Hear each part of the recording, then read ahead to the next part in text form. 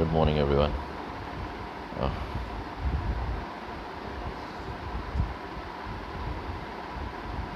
Good morning, everyone. Let us start with financial management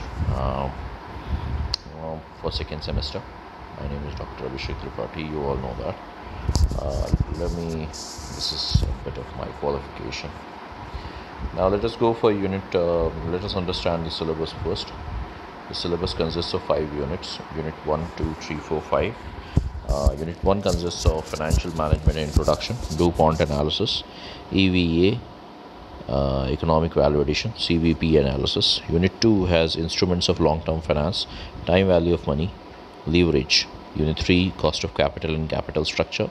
Unit 4, capital budgeting. Unit 5, working capital, management of working capital, internal financing and dividend policy. So first we'll deal with financial management introduction. Lesson 1 is financial management aims and objectives. There are 9 points which we will cover: meaning and definition, aims and objectives of financial management, profit maximization, wealth maximization, profit maximization versus wealth maximization, what is scope of financial management, what are the functions of financial management, what is importance of financial management, and what is a finance manager do, what are the rules and responsibilities of finance manager. Financial management definition and meaning. Financial management refers to the science of management of flow of money through an organization. So what is finance? It is a science of management of flow of money. It is science of management of flow of money through an organization. Financial management, it is a branch of management studies which deals with the procurement of funds and their effective utilization. So 3 things are very important. First of all, it is a branch of management studies and it deals with the procurement of funds, and third thing is it also deals with the effective utilization of the funds. Nature, characteristics, features. It deals with procurement of funds, effective utilization of funds, part of overall management. So it is part of management science, closely related with other disciplines. None of the other disciplines like human resource management, sociology, anything cannot work without finance. It is a continuous process. There's no time when you're not dealing with finance in an organization.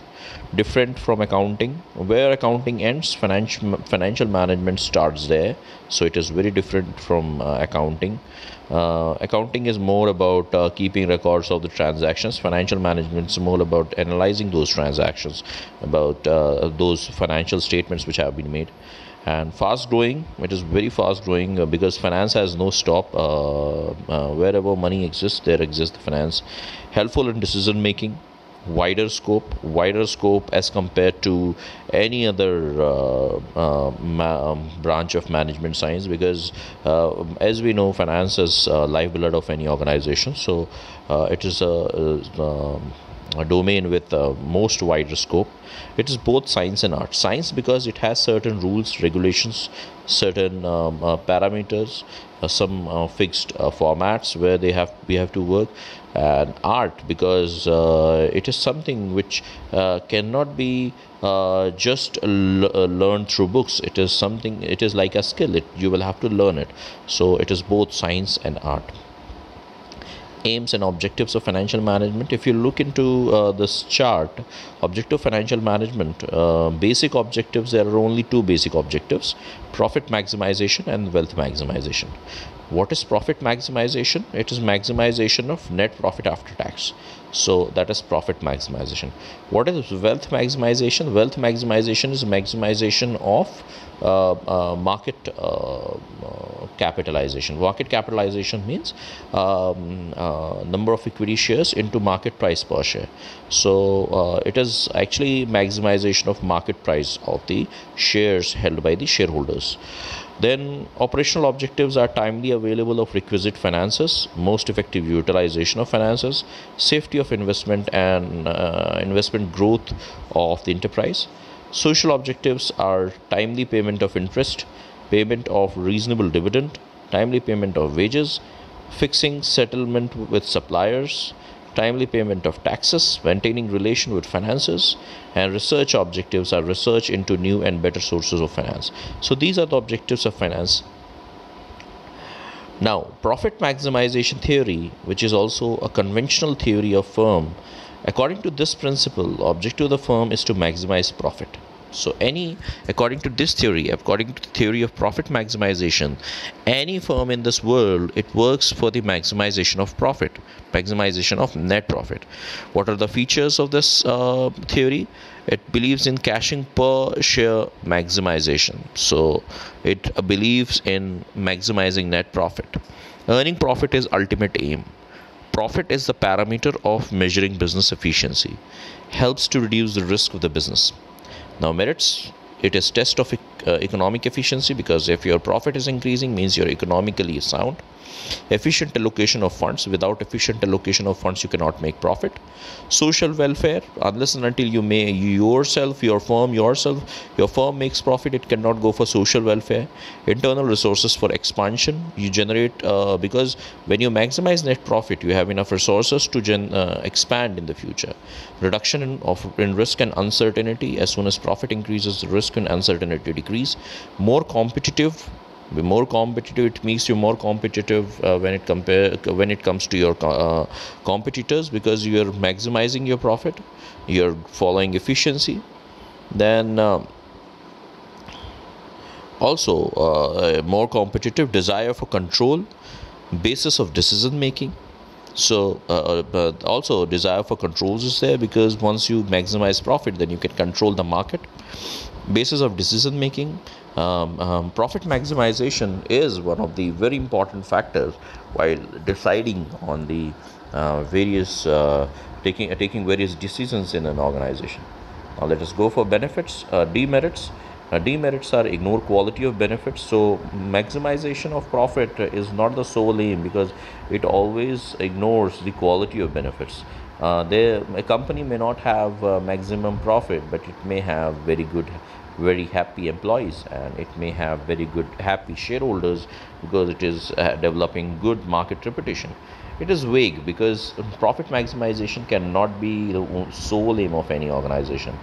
Then timing of value of money is ignored. So time value of money is ignored, because it is based on accounting principle. Change in organization structure. Normally, because of a change in profit, we believe in pushing or promoting a person who maximizes profit without looking into his ways, how he is maximizing his profit. Social welfare may be ignored. So social welfare may be ignored when you are going for maximization of profit. You may be pushing more on efficiency, and you may be pushing more to earn more and more at any cost, and then may be ignoring social benefits. Ignores financing and dividend aspects. So because of maximization of profit and earning more and more money at the same time, the firm may ignore financing and dividend aspects. It may not distribute dividend to its shareholders to keep money on its own. Now wealth maximization, value maximization, net present worth maximization. It is a theory of wealth maximization. It takes into consideration the time value of money and concentrates on maximization of wealth. What is maximization of wealth? It is maximization of market capitalization. Market capitalization is what? It is number of equity shares into market price per share. So mainly it is increase in the market price of the share. So according to wealth maximization, the sole aim of a finance manager should be to increase the value of the shares of the firm in the market.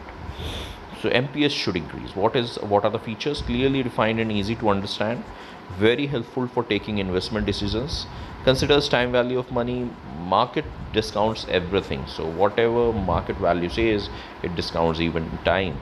Maximization of welfare of shareholders. Considers both quality and quantity. Incorporates risk factors. It considers that the shareholders' wealth is maximized only when the market value of the shares is maximized.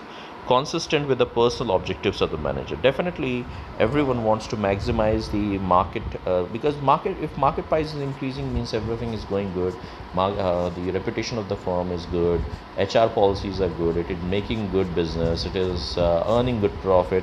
When everything is good, then wealth will be maximized. So definitely, wealth maximization is far better than profit maximization. Now let us go for merits. To improve wealth of the shareholders. Comparison of the value to cost associated. So comparison of value to cost. So when you always, in this method, you are comparing the value creation to the cost associated with whatever you have created. Now considers both time and risk, provides efficient allocation of resources, and ensures economic interest of the society, because maximization of shareholders' wealth also leads to increase in the share prices, thereby leading to betterment of stock markets, and thereby leading to betterment of the society. So it ensures the economic interest of the society. Now demerits are objectives not necessarily socially desirable. So sometimes maybe your investors don't want their wealth to be maximized, they want short-term gains. In that case, this wealth maximization may not be very good for them. And controversy whether it leads to maximization of wealth of shareholders, that is also a problem, because we do understand that market price of the shares may also increase because of speculative issues, and that may be a big problem, because of speculation the prices are increasing, and that may be against society. That may also not increase the wealth of the shareholders. It may be just superficial increase in the market price of the shares. Conflict between managers and shareholders, it normally leads to conflict between managers and shareholders, because a short-term market price ups and downs, they don't consider the actual efficiency of the firm, and thereby the problem is created. So this becomes a big problem, the conflict between managers and shareholders. Now the next one is wealth maximization versus profit maximization. Definition we have already seen. Wealth maximization is when a theory talks about the maximization of the wealth of the shareholders. Profit maximization is maximization of profit after tax. Purpose of concept to enhance the value of the firm and market value of shares, that is wealth maximization. And in profit maximization, you maximize the profitability of the firm. The formula here in wealth maximization, it is market price per share into number of equity shares. In profit maximization, it is total revenue minus cost is equal to profit. What is the rationale behind this theory of wealth maximization is value maximization, and in profit maximization is profit maximization. In time span, this is long-term vision. Wealth maximization is a long-term vision. Profit maximization is a short-term vision. Time value of money is considered by wealth maximization. Profit maximization does not consider time value of money. In immediate beneficiaries of wealth maximization are shareholders, and in profit maximization, management is the immediate beneficiary. And tendency in wealth maximization is constructive, and in profit maximization it is exploitative, because in profit maximization, to earn profit you may be exploitative, and you may try to reduce your expenses to increase your costs, to decrease your cost, and thereby making profits, and that may be exploitative sometimes for your employees and for the society as well. What are the functions and scope? So let us look into scope of financial management.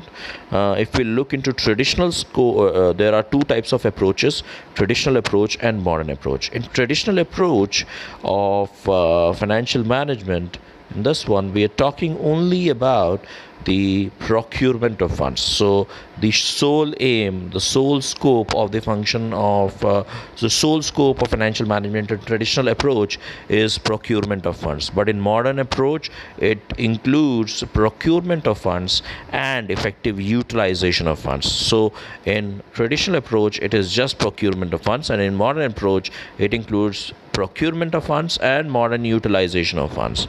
Now let us talk about functions. Financial management has mainly four functions: investment decisions, financing decisions, dividend policy decisions, and liquidity decisions. Let us understand these decisions one by one. Investment decisions. First of all, whatever money a firm has, they try to find out various investment avenues, as we looked into capital budgeting, and they try to invest in the best possible manner to make maximum return out of it. Now, when we talk about financing decisions are when a company finds out what are the various methods through which they can source funds for the effective utilization. So it is mainly procurement of funds. So financing decisions are procurement of funds, investment decisions are effective utilization of funds.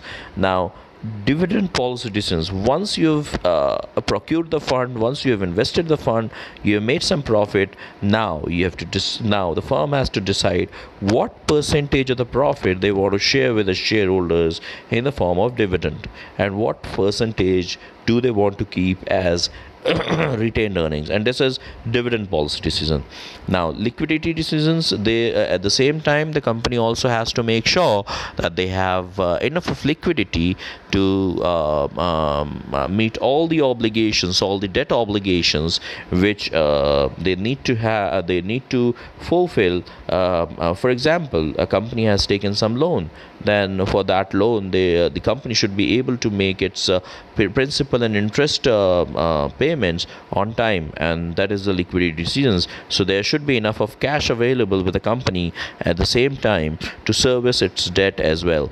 But at the same time the firm also has to make sure that not surplus cash should also be invested in a certain manner. The company should not have a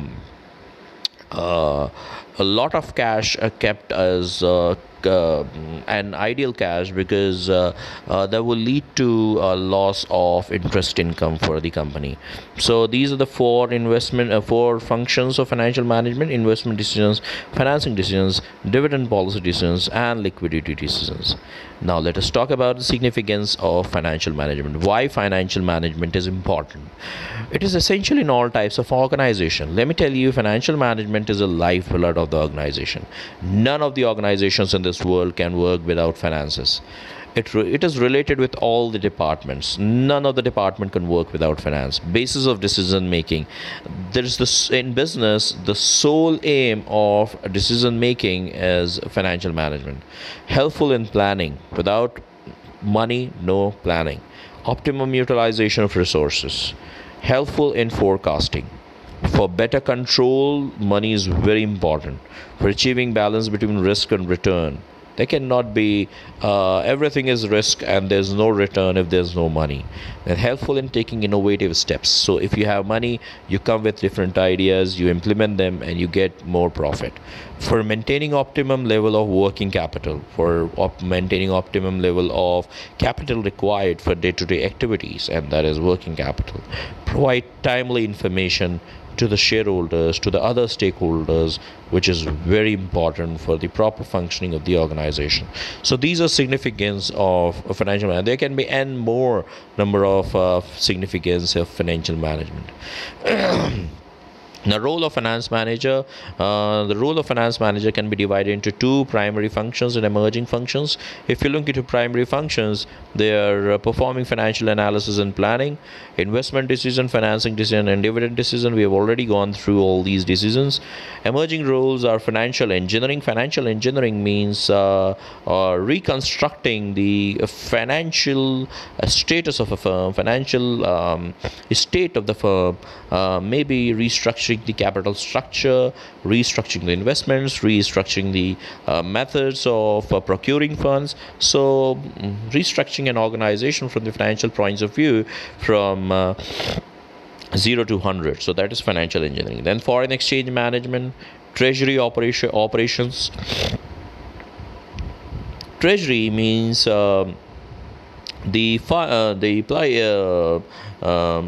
the congregation of all the wealth, the collection of all the wealth which a company has. So treasury operations, investor communication, management to control, investment planning, pension fund management, credit manager.